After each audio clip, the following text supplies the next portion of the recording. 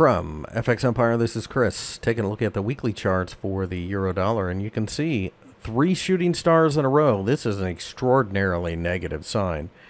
So at this point, I'm fading short-term rallies again. I'm using this weekly chart as a guide, if you will. If we break 115, then I think it's a trend change.